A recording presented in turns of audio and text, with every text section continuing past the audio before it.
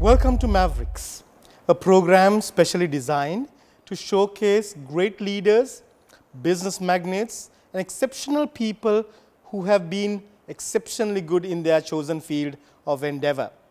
And today we have with us an exceptional person in the field of accounting and accounting standards, a council member, past president of the Institute of Chartered Accountants, a past managing partner of Ernst Young, a friend and a lovely human being, Manil Jayasinghe. Manil, welcome to the program.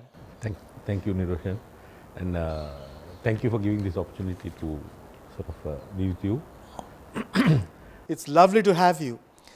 I have watched you from afar at different forums, how you've led the think tanks and the thinking behind good practices in finance, governance, and business. So today, we will probably deep dive into a few thoughts that might help the business community. But before we do that, I'd love to know your journey. As a child, as a kid, what type of person you are, and how you've come up to where you are today. Thanks, Niroshan. So it has been a long journey, as you know. Actually, my initial life, I was not really focused on accounting. My passion was really engineering. Okay. And from my very small days, I used to get involved with a lot of things which revolved around engineering. Still, that passion is there, okay. Even though I'm doing accounting. I think over the years, that has helped me also to sort of understand accounting better, because at the end of the day, accounting is about communicating what businesses have done, and if you have to understand the business, you have to deconstruct and understand what the business is all about. So that has been always my passion and direction. Unfortunately for me, in my early years, there was some disruption in my education. Also, I was in Sri Lanka, then I moved to UK for a couple of years and then came back. So there was some disruption, and once I came back, in a couple of years, I joined Ernst Young. So out of nearly 40 years I have spent at Ernst Young. So that is really the journey. When I joined Ernst Young, believe it or not, I didn't have anything, not even accounting. I was only doing my A-levels at that time. So that's how the passion for accounting grew, and I think that combination of when you're doing engineering, I believe you have this analytical thinking together with accounting probably had a good match. Okay. And that's probably how I moved more towards, even in accounting, the more the technical side than the general accounting part. Were you a sports person? Were you a musical person? I was somewhat sports. I never really played for my schools, because I think when we are in school, we were not given too much time, and studying was the thing. But when I went to England, I started playing cricket, and then when I got back, I continued to play cricket for Ernst Young as well. And we managed to go up the chains, because we used to play mercantile, D division, C division, and ultimately ended up in B and then came down. so I used to play cricket, and believe it or not, not the current stature of mine, but in the past I was an opening bowler, not really a spin or whatever it is. So I used to open for Ernst Young, and then we had a great team, and we won several accolades over the years. So cricket was one of my passions anyway. I do love sports, but unfortunately time doesn't permit me to get too involved in it. Because you said you spent 40 years, 40 good years at Ernst Young, like almost like a second family. I was just thinking, many I meet today tell me that you had to be in a company for 5 years and you had to move on, so on and so forth. This discussion has its merits for and against. What is your feeling of working with an organization for 40 years? Yeah, so it's all about the passion for the job and not necessarily, I would say, economic or commercial benefits. Of course, I'm not trying to detract from that, that is also a key part, but I think more about the passion. And for me, though I spent 40 years, within the firm, there has been continuous change. So like, say for example, my real strength is in auditing, and if you looked at auditing, the technology in auditing, the methods that you adopt, all that kept changing every 5 years or 6 years, this keeps changing. So over the 40 years, I have seen so many things change, you know. So even though it's the same entity, entity kept on reinventing itself, you know, and changing. Also, one good thing about Ernst Young, even with the people also change. So it's like new entity every so often, it gets kept on getting refreshed, because we are anyway service organization, which means people are the key factor. So that environment is like you keep changing jobs, because what you had 2 years ago, probably the people have changed, everything has changed. Methodologies have changed, the way you approach things have changed. So that kept me going, and frankly, though I'm in accounting, I could never see myself as a financial controller or finance manager, because I think that's boring. But what I did kept on improving. New things come, new standards come, new ways of looking at things come out, new technologies. So when I started, you know, computers was a huge thing in Sri Lanka. For you to have a computer meant it's a big thing, you know, no one had. I went into that field as well, automating our processes, automating our business within the firm. So I dabbled a little bit on that also, and so it continuously evolved, Right. and I think it will continue to do so. Absolutely, absolutely. I mean, when you were at SLEFA, I think you know, in the Southeast Asian region, you got the opportunity to see what's working out in the region, what's not. Yeah, so we as a firm, we were on our own for a long time, though we were part of Ernst Young, but then the global firm started to redefine itself and became like a single, moving towards a single practice, and invariably that happened. So with that, we ended up being with previously, we ended up being in Asia Pacific. So therefore, regularly there are discussions about how things are moving, how changes, different practices. So you are exposed to all this, different people, different cultures. So much so, like even some time back, they wanted to see whether I would like to go into the region, and I said no. I think I have enough things to prove in Sri Lanka. I don't really need to go into the region. But we draw a lot on their experience, expertise, and that collaboration, I think, makes us truly a international sort of firm as well. Of course.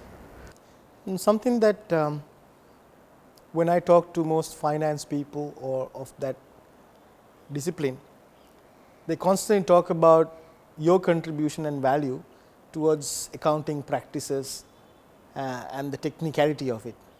How do you see yourself in that particular sphere of work? I think, as I mentioned to you, so to get back, I believe that language of any business is accounting. So you can be in any field. You can be an engineer, you can be a marketeer, you can be anything. But at the end of the day, when it comes to communicating what you have done, it's via accounting that you do so, right? Say marketing guys sometimes say, you know, I have done a great thing, I have brought in so much of revenue, so many customers.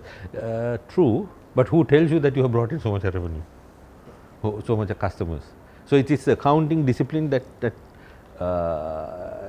converts your actions and then reports it to the general public as to what you have achieved. So that's accounting. A lot of people don't understand that, and therein lies the problem. So accounting is not really a very you know, take a set of books or maintain it or whatever it is. It's trying to see whether that tells the story of what the entity has done. So that is something that I sort of figured out some time back. And even though I do dabble in the technical side of accounting, one of the things I feel that we as accountants need to probably do is to make people understand this technical stuff is only to help you to relate that story, but in a manner which is consistent with everyone, whether you do it or I do it, we come and show the same picture. Now the difficulty would be if you do it your own way, I do it my own way, then how does a third party figure out that we may both be doing the same thing, but communicating in different ways. So in order to bring that communication to some commonality is where this technical stuff in accounting comes through. So I have always felt that, I mean, I enjoy technical because, as I told you, I try to go to the root and try to deconstruct it and figure out why it is there. And I think that helps me probably to relate better to the market and try and, if there is difficulties in understanding, try to show them that it is not too difficult, but this is all about basic rational or logical thinking, and you will get the same answer. So a lot of fear and doubt you have is due to the fact that people don't understand, and unfortunately accounting is such that our accountants also tend to think that in a discussion that the other person understands what you are saying, and not necessarily try to come down to their level and explain it in their language so that they understand what we are trying to say. So that has been one of the biggest challenges over the years that I have seen, and I think when you also think of accountants, you have a negative, I am sure you have a negative connotation or negative feel, because you feel that accountants are generally people who say no to everything, try to curtail everything.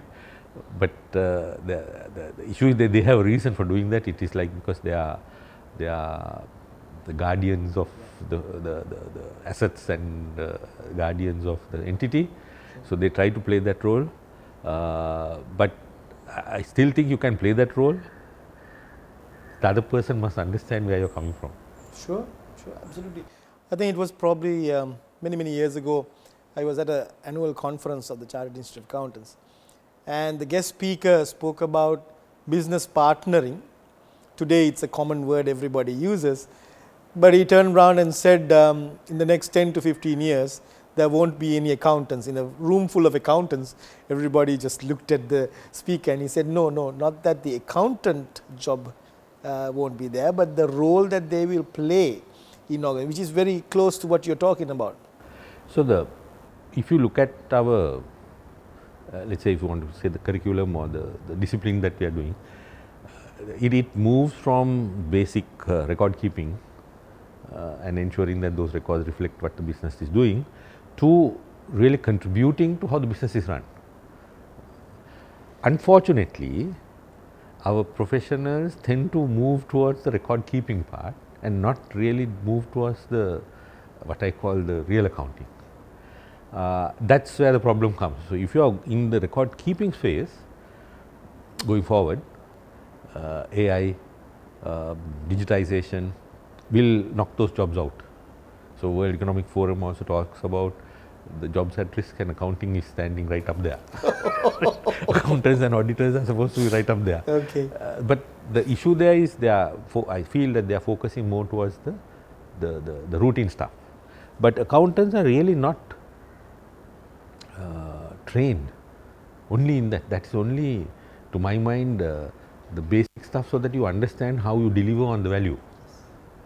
So accountants, if you are a CEO, you would want the accountant to be in your right hand in order for that business to be successful. And if you go back, many of the successful businesses have had that combination. It's a good, as you call it, a partnership.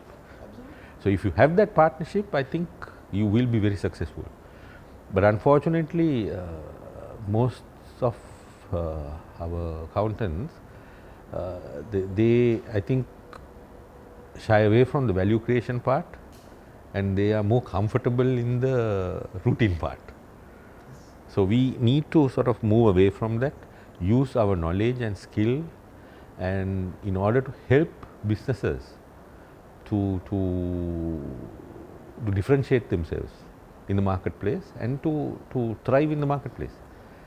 And there the accounting has a big role to play, because today, as you can see, even in Sri Lanka, some of these things, why has it got into such a mess?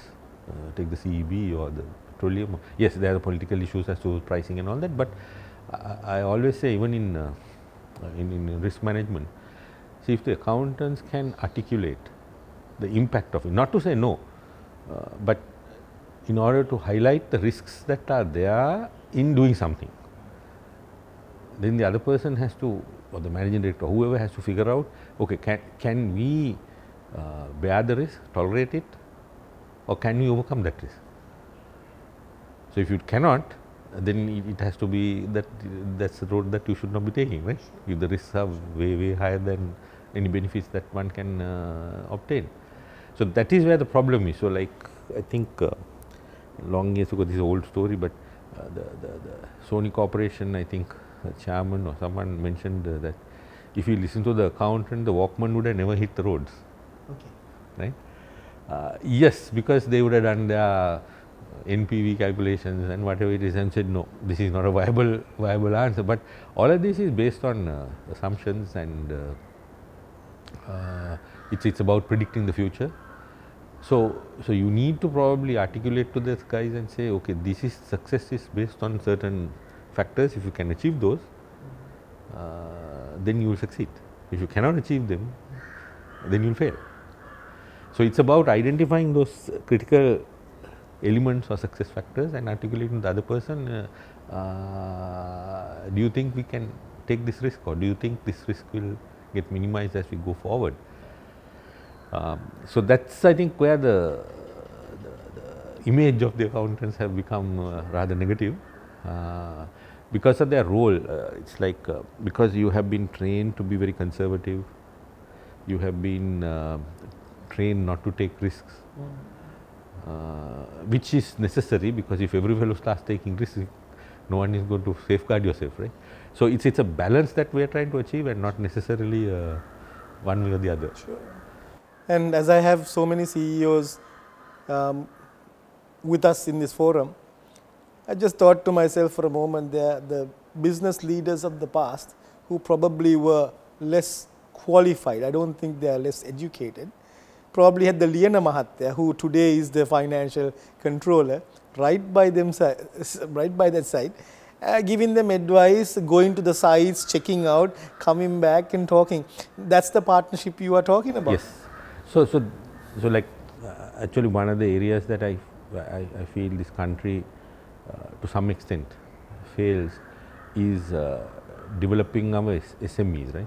So one of the problems with an SME is that these guys are good entrepreneurs. They know the business, they know how to make it run, but they are very poor in their financial management skills. So I feel that these two have to meet, and if you don't, you will have many failures in the SME sector, which we do. Recently, I don't know, someone sent me a clip, and this guy was giving a talk in some international forum, and he was saying 80% of startups fail in the first few years. 80%. Yeah. That's a huge failure rate. That's right. So the cost of that failure the general society is bearing. Now you might ask how, but it does, because through the banking system, through the financial system, they do bear. So if you can reduce that in some form or the other, bring it more closer to even 50%, I'm sure the countries will benefit a lot. So that's, I think, where accounting and everything helps. So like a lot of people say, okay, we start a business and we start moving, and then all of a sudden the business suffers from cash flow problems. Why? Because they have not managed their debtors or working capital or whatever the case may be, and then they have cash flow problems. And when you have cash flow problems, you're dead. That's the final nail in the coffin, right? So that's where the accountants can come and help them to streamline that process, give them information of how that cash flow needs to be managed. Sure. So I think that's where we are failing in some form or the other. Meaning today, even if you take our country, my personal view, we are in this mess because we have poor financial management. Because we in the last decade or so, when we moved away from a low income country to a middle income country, we lost certain, how should I say, access to certain types of resources, as well as mainly resources. We didn't take that and put it into the new circumstance in going forward. So for example, the simple thing I would say is that, so we went and invested in assets which were long-term assets, like say you go and put a highway, which the return will come maybe over 25 years, and we funded it with a 5-year loan or a 10-year loan. So what do you think is going to happen? You're waiting for a disaster to take place, right? Because at the end of the 10 years, meaning you would have not generated enough cash flows to pay off the loan. So then we are looking at the end of the 10 years, either going for another loan or getting some form of financing. Otherwise, you're never going to settle the old one off. So that's where I think we had a problem, and today we can see the repercussions of it. So I feel that part of it is poor financial management. Part of it is our reluctance to embrace change. So we changed from one state to another state, but we never understood what that state is all about, and we happily went along doing the same thing. Whether the new state allowed us to do the same thing, no one checked. And then here we are. As a past president of the Chartered Institute of Accountants, you've seen the academia working on some of these areas within the field.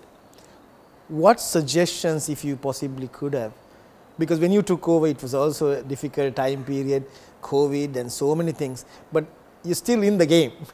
What more do you think we can do in the teaching aspect of these students? So there are several things that has to happen.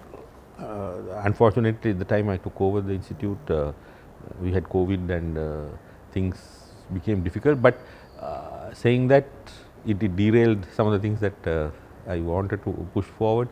A few things that I mentioned was SOE reforms was one of the areas that I mentioned in my inauguration as well. We couldn't focus on this because we were firefighting, trying to see how we can get out of COVID and not. So that period also brought about a lot of technical issues, so which we resolved hopefully during that time, and we kept on moving. But some of the areas, the development areas, got a bit, how should I say, pushed back. So one of the areas was this SMEs. So 52% of our economy is SMEs, 52%. And about 70% of our GDP is given by the SOEs. So if we are not focused on these two as a country, we can't move forward. So on the SME front, what we started was this whole equation about partnering. You mentioned about partnering. So there, what we said is, you can't go to an SME and tell the SME hire a consultant to tell you how to run your business. Never going to work, in my view. But if that finance guy can partner with the entrepreneur, and together they run that business, the entrepreneur knows the business, they know how to get going. These guys will, put the necessary brakes. It's like a racing car going on a track. without brakes. What's going to happen? Are you going to win the race or end the race? Not going to happen. So you need to know when to apply the brakes, when to slow down. So that's the role, in my view, of a finance guy. So if you don't know that, you can be rest assured you'll crash somewhere. Right? So that's one aspect. From the accounting profession aspect, I still feel that the future, there are few things that we need to do. One is, as I mentioned to you, we need to build our skills up. So in a person applying brakes, don't you think it's better for that person? Say, for example, if you are in a bus and you're taking passengers, if the passengers know when the brakes are going to come, the passengers becomes ready to take that jolt or whatever it is, right? The passenger is taken unawares, what's going to happen to the passenger? Passenger is going to knock the fellow in front, or you will have to rely on a seat belt or something like that, right? So in the same way, so the accountants also need to learn how to communicate, and then that I feel is one of the weaknesses we have. When I say communication, a lot of people misunderstand me to say that it's language. Language is part of communication, in my view. Communication is much bigger area, right? So they need to develop as to how to articulate, how to, they call the negotiation skills, how to negotiate, how to, reach that balance. So that's the communication part is a critical factor. So in this you will have things like emotional intelligence and things like coming into play. That's one area. I believe the second area is going to be ESG, which is this environment, social and governance aspect of it. World is going to move a lot in that area, because our younger people today, they are more worried about the future of the planet rather than they are worried about themselves. So given that trend, I think that's going to be one area that's going to move. And the third factor is, I think, things like AI development in the communication fields, like the internet and whatnot. It's going to change the dynamics of a lot of professions, not only accounting but a lot of professions. I think some people feel threatened by it. I feel there is huge opportunities. Yes, there will be a component that is threatened, that is really, I told you, the bookkeeping side. Yeah, of course they will be threatened, but don't you think there are a lot more opportunities? AI will help you in your decision making. If you use it properly, you should be able to come to better decisions, better analysis, and hopefully better businesses. So that's where this whole piece sits. So it's not about getting threatened, it's about changing the way you use these and making sure that you use them to the best benefit. Sure. So that's where I feel we will end up being. So accountants also will have to not be threatened, by be challenged by the new opportunities created. Sure. So there will be, as is today also, there is a lot of scope for data analysis, data sciences. Yes, AI will do a lot of it, but you have to also remember, this is my personal view, you have to also remember, we have had autopiloting in the world for a long time, but we still can't get an automatic car going, right? Self-driven cars, still we are finding it difficult. What I have analyzed is, it is the unpredictability of the human being. So AI really develops on historical data, and then it puts a layer of sort of a prediction type of an engine, right? But the prediction engines also work on historical data. So there will be some time before AI can think equally as a human being. Now, human brain has the ability to quickly change and react to new situations. It will be a long time before AI gets that. Yeah. Right? So I think that's why I'm saying I'm not necessarily threatened by it, but I think you have to learn how to use it for the benefit of any organization or anything like that. I think that's well said, because any change that has happened, anything from moving from, since you spoke about vehicles, manual gears to automatic gears, which was itself difficult, to many other things, if not self-driven vehicles, we've always been reluctant, saying loss of jobs, loss of economy. And I think that's the politics of the world than anything else that's taking over. I can't think of a better person because you're also well traveled. What's happening in the world? We sit in Sri Lanka and think only our politicians can't get this country sorted, while you have an indictment of the current president of America and past president of America, and so many things are happening. What's happening? I think politics in any country is the same. Maybe in our case we are a little bit more crude and we have this corruption and all that things that is happening, but I feel in any country politics means there are how should I say, pressure groups which drive politics. I hear in America still there is a tobacco lobby. Now, otherwise someone can ask, why isn't tobacco banned, for example? Not that I am saying for any time it should be banned, but if you look at all the negative sentiments that have been expressed about tobacco, and then you sometimes tend to wonder, with such a lot of negativity, how come it is one of the most thriving industries, right? So this is all about politics as well. So wherever it is, politics is an issue.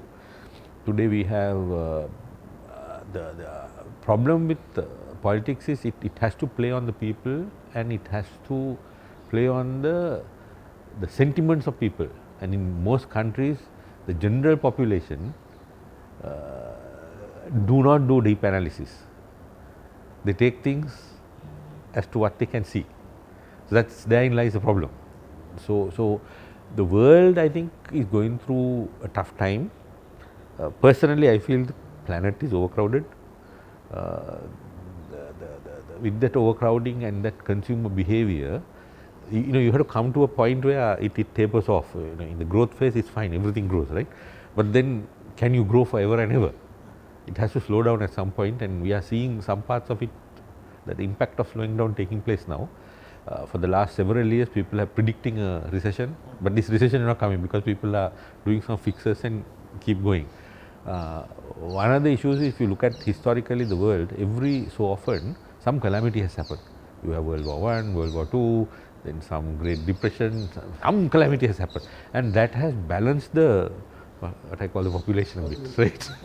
That now with development in the medical sciences, development in various things, maybe even negotiation skills, these things have been averted to some extent, and so those disasters haven't taken place, and when you don't have those, I think that rebalancing doesn't take place. So that I feel is one of the issues that we are having. So I don't know how long we will continue like this, but there is a lot of challenges, whether it's in Sri Lanka or in the world now.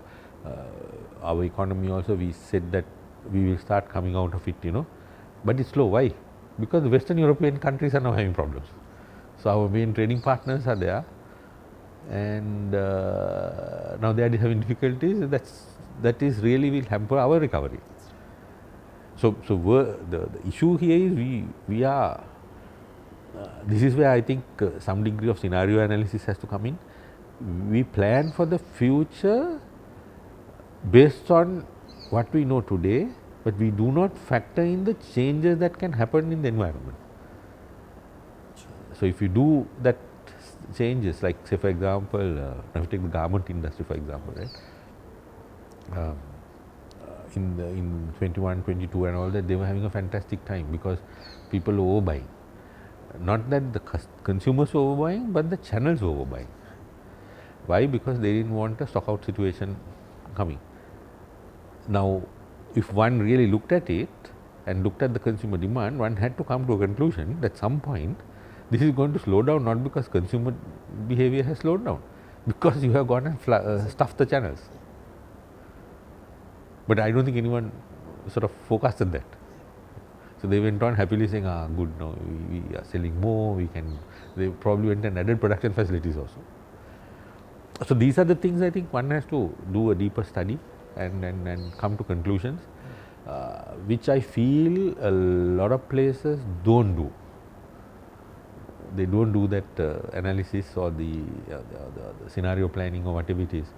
And that's why sometimes we are used to reacting to what I call firefighting, rather than being more futuristic, and try to see, sort of try to play out and see what scenarios require what action. That part doesn't necessarily happen that well. A lot more to improve in that part, and then those are areas where I think things like AI will help. I still think people keep talking about these technologies, but it's not really happening. I mean, simple thing like our agriculture. Have we ever used AI on agriculture? Now, I'm not saying to knock the farmer off, and I'm saying we can, if AI can help us to predict weather patterns, AI can help us to more accurately, determine weather patterns. We can accurately determine the fertilizing cycles. We can accurately determine maybe crop, like pests and things like that. So we are not doing that. No, and yet the technology is already done. Exactly. It's made. Exactly. So why are we not doing it? So my point is, as I said, you see, for me, it's a huge potential that these technologies have. But I don't think we have learned the art of using it. Sometimes I feel, and this may sound drastic, are we living a lie? We print money, we talk of environment and spend more money on the discussion of environment than anything else. Are our banks safe? Are our people safe? Just a general comment. It's a bit of a yes and no start. See, in anything, what happens is there is the short term, and then there's the medium term. Now, in the short term, sometimes we have to do some unpleasant things like print money and all. We have to, because we have to survive the short term, right? But the danger in that is you do the short term, but without really thinking about what is going to happen in the medium. Now, you have to blend these two. So then, okay, even printing money probably might make sense, because you need to survive today to get to the medium. But if you then just do continuous survival, you're going to get in trouble. So that's where the problem is.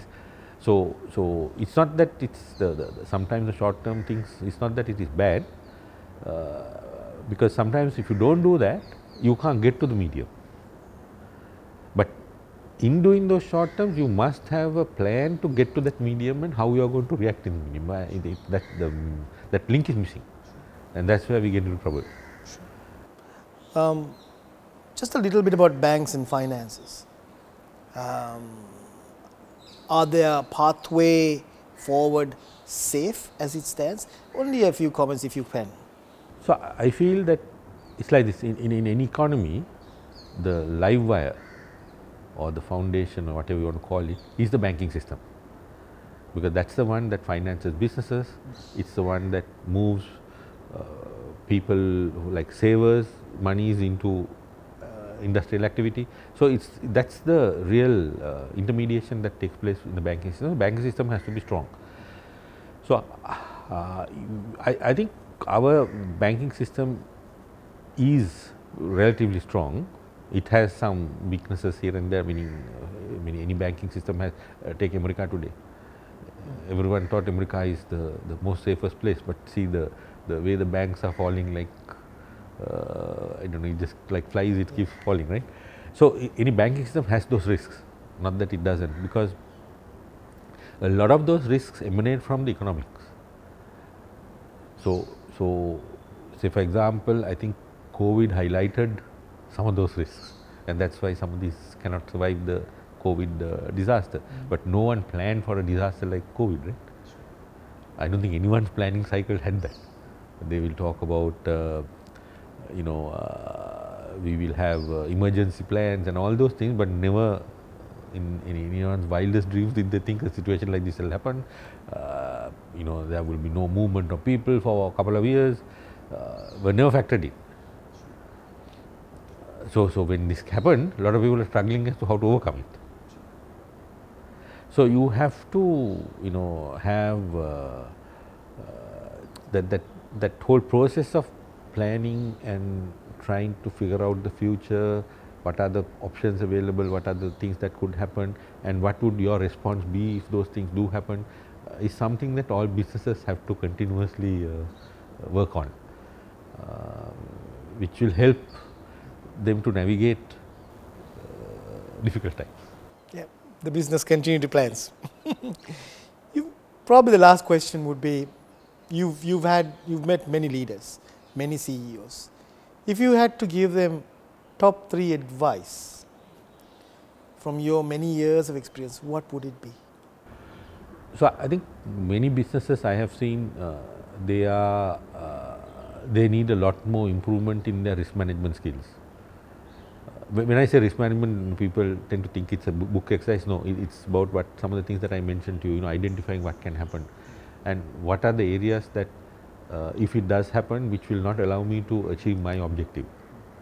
So they had to go back to their drawing boards and figure this out. Now, I have seen many companies doing this as a more mathematical or more book exercise. They will do all these things, but it doesn't come out as a live scenario.